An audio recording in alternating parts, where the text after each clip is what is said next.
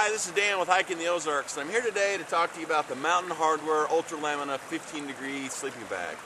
This is a synthetic sleeping bag inside. It's got a thermite micro on the outside, and a little bit different construction on this bag as compared to a lot of bags. Instead of having one full zipper all the way down, or 2/3 of the way down one side, it's got two zippers, one on each side, dual zippers actually, and they only go down about 1/3 of the way. And the purpose of that was so that you could get into your sleeping bag. You can see how I've got it zipped down, and then I've pulled the bottom zipper up, so you can actually get into this, get it all packed around you. You can put your arms through it, kind of be inside the sleeping bag, kind of like a Snuggie or something like that, where you can read, you can make coffee, you can make hot chocolate in the morning, never have to get out of your sleeping bag. That's the purpose of this.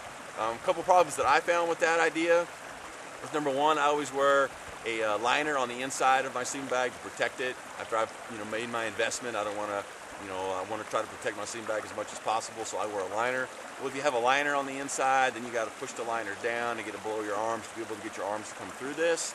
And then for me, probably the biggest issue I had with this is it's hard for me to get in and out of the sleeping bag. They only come down about 1/3 of the way, so you got to kind of worm your way in, kind of squeeze in. At 6'2", it's hard for me to get all the way down into the bag. And then inevitably, it seems like in the middle of the night, I've got to get up in the middle of the night and go to a nature break, and then I had to squeeze back out and then squeeze back in the dark.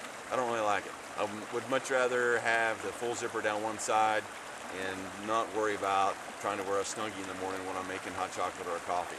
The other thing about the sleeping bag, and as you know if you've watched some of the other reviews, I'm not normally a big fan of synthetic sleeping bags. I just find them cold, and